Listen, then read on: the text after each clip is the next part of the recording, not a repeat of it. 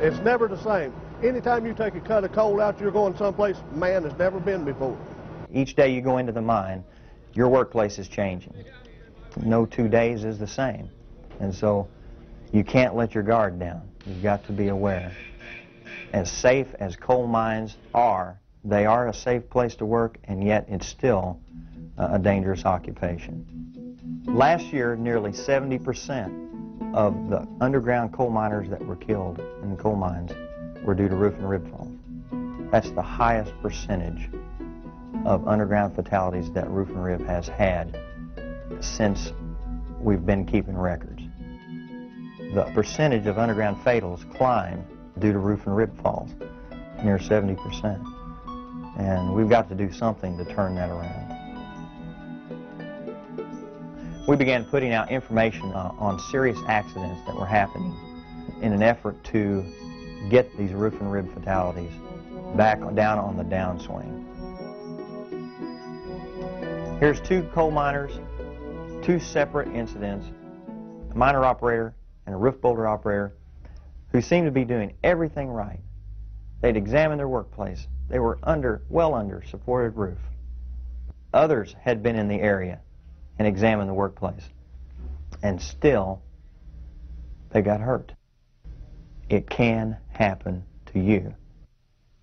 We turned the slider to get the miner in. I'd cut both sides here, and as I was loading this car, he was just about loaded. As he's sitting in here, and I'm standing in this area right here.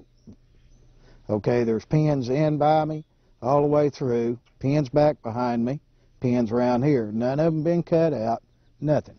But standing right here in this area, I'd look back, everything was going fine, look back at him, and about that time's when it caught me out of this corner, and from what I could see, it came from this way out, enough to get me on my left side, more or less knocking me down enough that my momentum of my own weight took me into the unbolted area. As it had me down, I could see the car driver with his light on, and mine had been knocked, and my head had been busted and knocked off. So here I am in the dark, and I see his light coming to me. He said, as soon as I saw you go down with no light, he said, I knew something was wrong. I got off the car, and then I ran over to Louis. He was having a hard time breathing. I mean, he couldn't hardly breathe, get some full breath. And as he gets to me, he said, "You all right?" All I could get out was, "I think so." And I said, "I need a breath. Need to get it off of me." The piece that was on me was every bit of probably 8 foot, 8 by 5, something like that. So here he is. He tried to lift it enough, and me and him together with my right arm caught under it, pushed up till I got a breath of air. After that rock fell on him, man, I couldn't get it off of him. I felt bad. I felt like I should have been the one to get the rock off of him, but I couldn't do nothing about it. I had to leave the Louis laying there until I had to go get some more help. And when they came back, they started to come up, and I told them by this time, I said, just take your time, look around. Well, all the pins were still tight. And after they looked, they said, that is odd. And my left leg, it had broke the smaller bone in the left leg, and just a crushing blow to the heel on the left leg. 6 ribs broken total, and the sternum was fractured. Well, he had his remote station in front of him, holding his remote station, and when the rock fell, sort of assumed it hit him, struck him on the head, came down, hit the remote station, and kind of made him pitch forward. First thing I asked him was, you wasn't having a pin? He said, no. He said, I'd done looked up. He said, I knew it wasn't past the last boat. And he said, it just all of a sudden come in and got him. I didn't think debris like that would fall, after it was been pinned up. But after I seen that it can fall out in between the pins and everything, it makes me, it makes me kind of scared a little bit. It can happen to you. The accident happened, it occurred about 4:30 in the morning. I was waiting on my buddy to come back from dinner. They just got through blowing a crosscut through, went around to blow another one through. Me and the mine manager talked for a little bit. My buddy came back from dinner. I bolted the corner to the left, We moved the roof bolter in position in the crosscut, start our first row, the bolts would blow through. We bolted our wing bolts, our center bolts.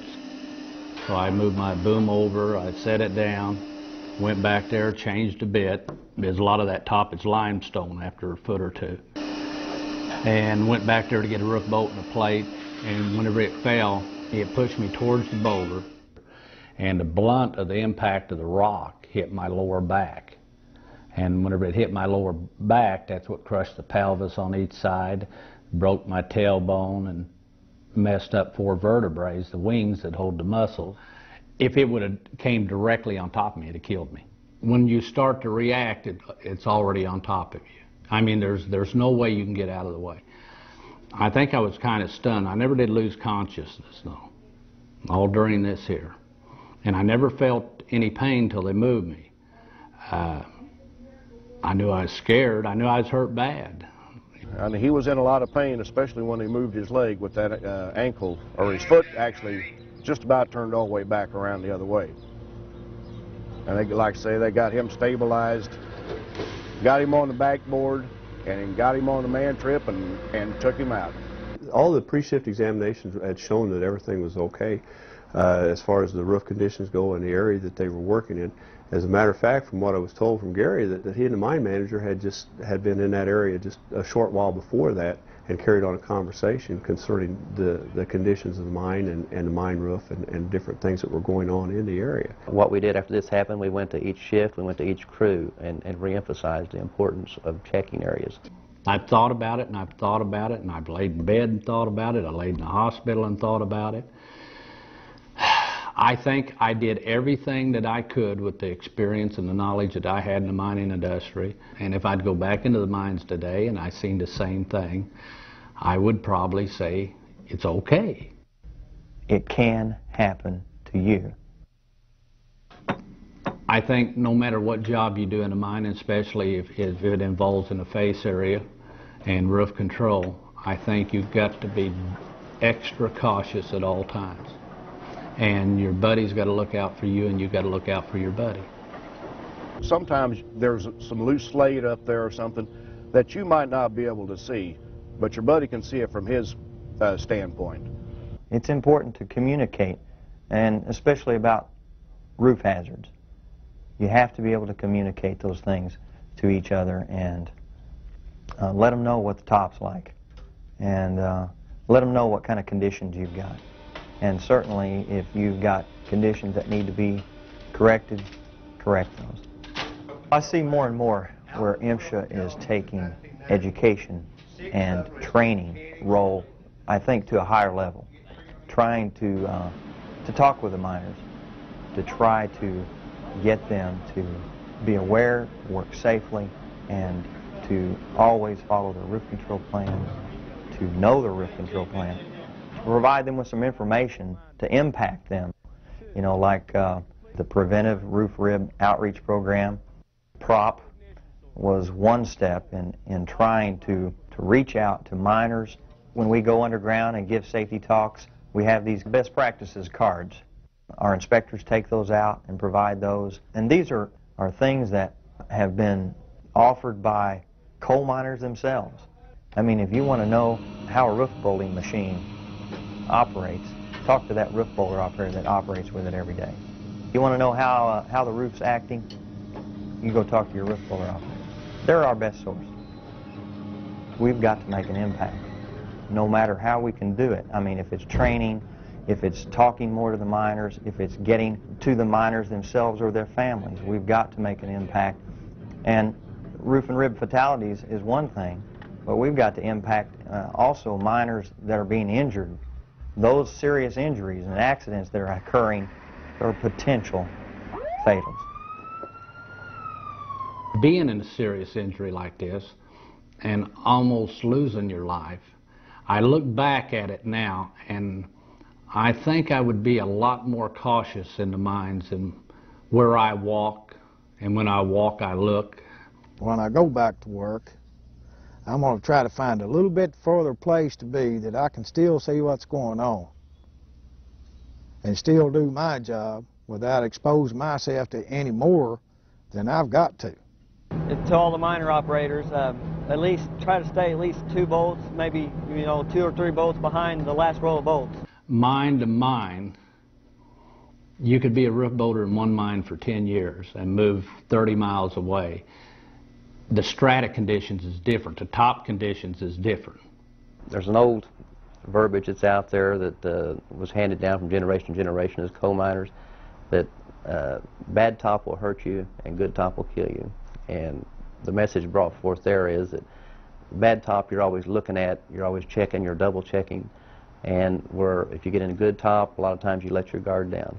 You need to make your own examination, scale down any loose top that you see. Any fractures in the roof, make sure that you support those properly. If you've got different conditions, if you've got heads in the top, or if your top starts getting a little drummy, pay more attention to it. It just pays to watch everything. The ribs in the area, a lot of times they'll be loose. We always teach them to pry those down as well. You can never be too careful in a coal mine. We want coal miners to be able to go to their job, to be able to work safely at their job. We want them to be able to go home to their families. It can happen to you. Don't think it can't. Some MSHA best practices include: make thorough examinations of your work area, correct hazardous conditions, communicate to coworkers about roof conditions, know and follow your roof control plan, stay at least 2 roof bolts back from unsupported roof. Always be aware of your surroundings and watch for changing conditions. And do not go under unsupported roof. Remember, you cannot outrun a roof fall. For more information, contact your local MSHA office or visit us at our webpage at www.msha.gov.